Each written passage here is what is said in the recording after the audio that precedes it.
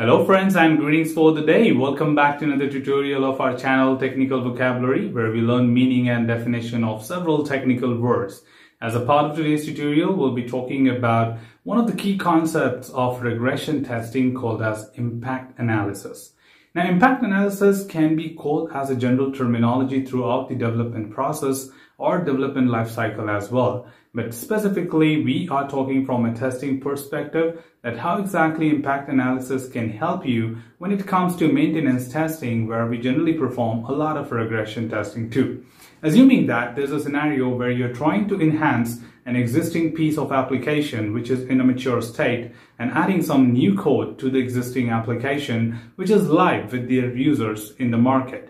Now, this update is not entirely done to the entire application, but to a particular functionality within one particular corner of the application. Now, it's not necessary that this particular implementation, what you're doing for one of the functionality, will actually impact the whole application.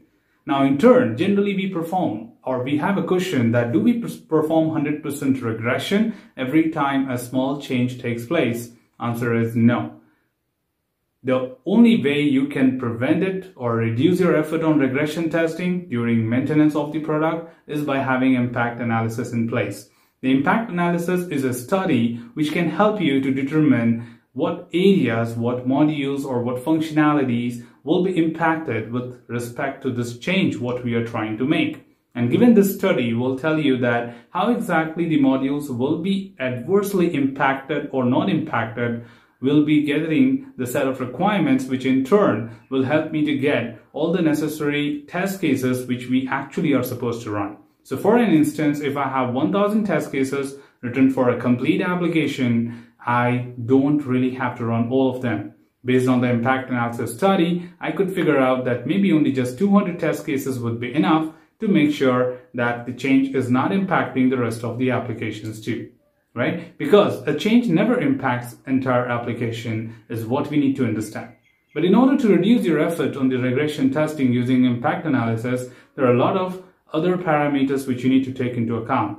Number one, you need to make sure that you have traceability between the requirements and the test cases, because impact analysis will only tell you the requirements and the traceability will further help you to identify the set of test cases. On the other hand, if you talk about impact analysis, requirements must be up to date. If the requirements are poorly defined or requirements are not at all mentioned or documented, then impact analysis is still a trouble, right? There are many other factors including these two, which we can certainly deep dive, and I can look forward to talk about this step by step. So that's all from this particular tutorial team, where we just wanted to tell you how exactly impact analysis is very helpful in the world of development and testing put together. Should you have any other words with you, feel free to drop them below, because I would love to talk about them and give you a great introduction to every single terminology. So that's all from this particular video team. Should you have anything else, feel free to comment below. I'm always there to address your queries and answer them well. Till then, keep learning, keep exploring, keep understanding the context. Thanks for watching the video team, and happy learning.